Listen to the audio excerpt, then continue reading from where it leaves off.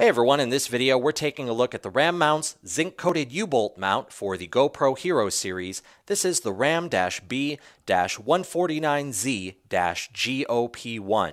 This is a complete mount, and this mount is a bundle, so it's made up of 3 individual components. Over here you have your zinc-coated U-bolt mounting base that has a 1-inch RAM-B size ball.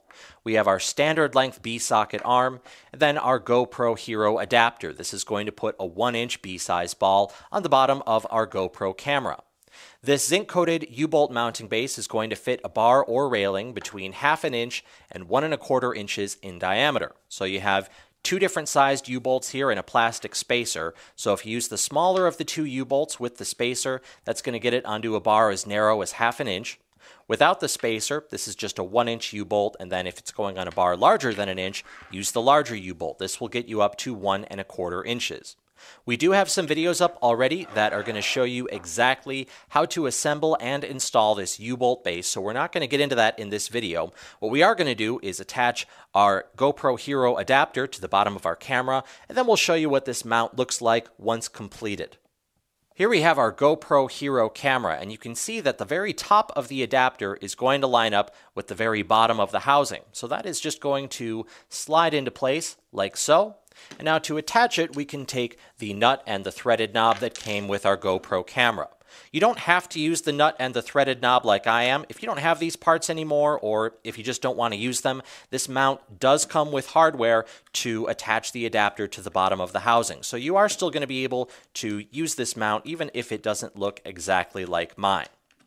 So we now have our 1-inch B-size ball attached to the bottom of our GoPro. We can get our bar set up now, and we'll take a look at what this mount is going to look like as a finished product.